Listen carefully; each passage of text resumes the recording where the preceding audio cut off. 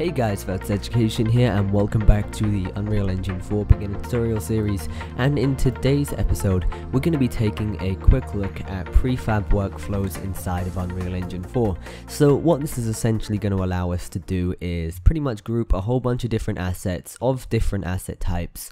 So you can see here with this group, you can see I've got a whole bunch of different static meshes, a point light and a particle system, and I can pretty much save that, put it together as a group in the content browser, and then just take it out of the content browser and just place it. And the whole purpose for this is to save time, because placing all of these tree stumps individually, it can be quite time consuming, and yeah, it's really great, especially for modular assets. So let me just show you another example here. You can see I've got table, chairs, a little statue on there and a couch, and if I wanted to I could just drag that little group out again instead of having to place it one by one, which does take quite a bit of time. So that's pretty much what this is going to be, just me showing you how to use blueprint classes to save you a bit of time. So I'm just going to go ahead and delete these, and yeah, let's get started. So I'm going to go ahead and start off by placing a bunch of assets into the scene. So I'm just going to go into my content browser and I'm just going to go down to starter content, props, and I'm going to place a bunch of stuff in here. So I'm going to put in this ceiling lamp for whatever reason. Actually no, let's put in this.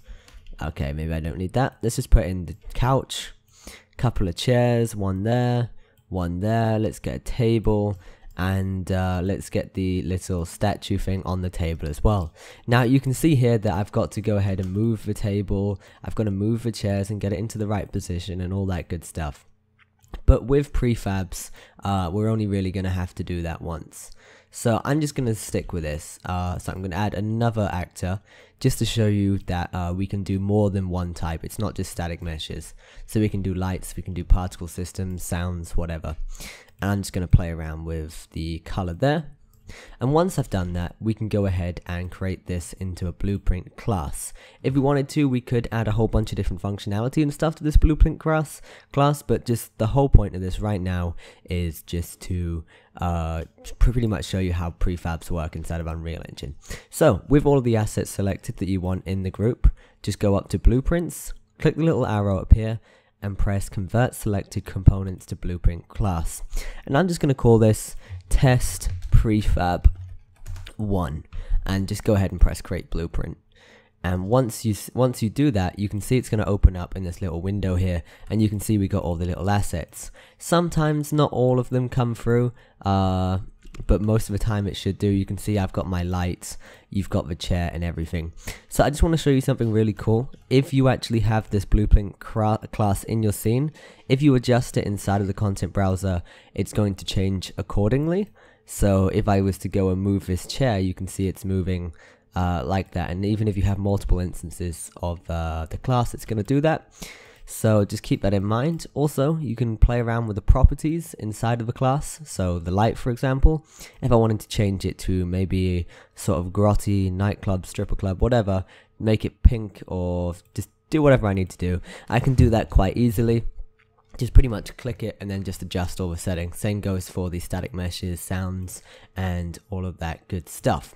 Anyway, so now that we actually have this prefab blueprint class in our scene, we can just go ahead and drag it out. It's as simple as that. Place one there, drag it up a little bit so it's above the ground, do the same again over here. Now if you're wondering why it's going underneath the ground like that, it's probably because in your prefab class, if I go to the viewport section, the base is actually underneath these bunch of lines here. So we just need to move this up a little bit. It's going to move everything up in the scene because I've moved it accordingly already. So we're going to have to readjust that. So you might want to just make sure that you have the location on the axis here correct just before you start. So I'm going to keep moving it up just until I get it about right.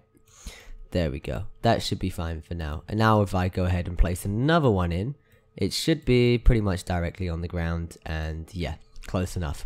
Anyway, that's pretty much everything I wanted to show you for prefabs. It's absolutely great. It can save you a whole bunch of time. Great for working with modular assets and repetitive levels and all that good stuff. Anyway, thanks for watching. Comment, like, and subscribe, and I will see you in the next episode. Goodbye.